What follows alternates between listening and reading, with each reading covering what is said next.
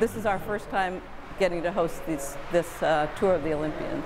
Some Olympic athletes are in Maine. That was Karen Schilling, who's the head coach of Great Atlantic Speedskating. The club hosted track Olympic speed skater Julie Letai, and Kristen Santos today at the Family Ice Center in Falmouth, promoting the sport. The club is the only speed skating club in Maine, and it's been around for about 20 years. And on the last day of the tour of Olympians, Letai says it's important to get people enthusiastic about speed skating.